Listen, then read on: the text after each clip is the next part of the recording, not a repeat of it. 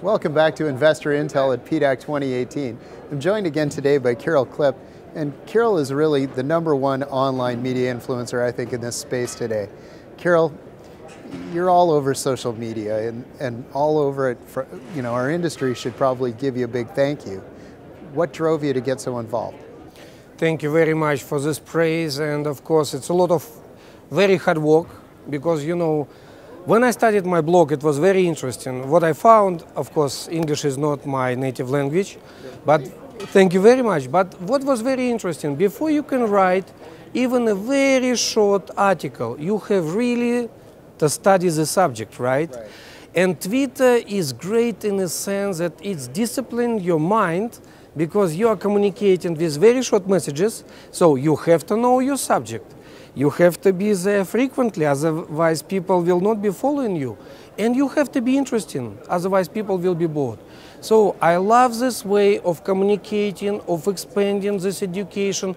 And of course it's very easy but very hard when your investors can always hit you back and ask the questions about the company.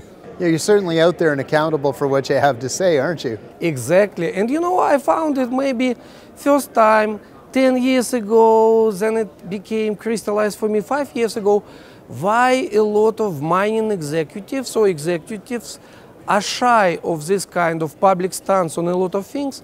And now I know, because once you said something or you wrote that tweet, you are responsible for that knowledge if you are sharing it, or for the actions which you are thinking will be for the best benefit of shareholders of your own company. And then shareholders will always can show you tweet, Kirill, you was talking about this, where is it? So it's very, very interesting sphere when you have almost immediate response from your core investors or participants in our industry.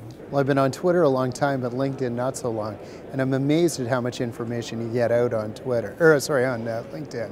And you know what is very interesting? Sometimes I don't know 100% about the particular subject. For example, I'm quite good about lithium batteries, electric cars. But for example, I don't have a clue how many electric buses are sold in China.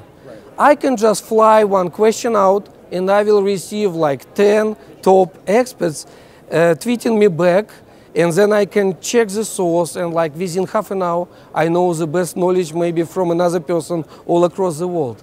So it's fascinating what social media really, how it opens us in a sense that we can not only educate other people with our knowledge, but also we can gain and crystallize the knowledge in the industry very fast. Well, Kirill, thank you so much. We're lucky to have the chance to talk to you today, and we'll look forward to seeing you again soon. Thank you very much, Jeff.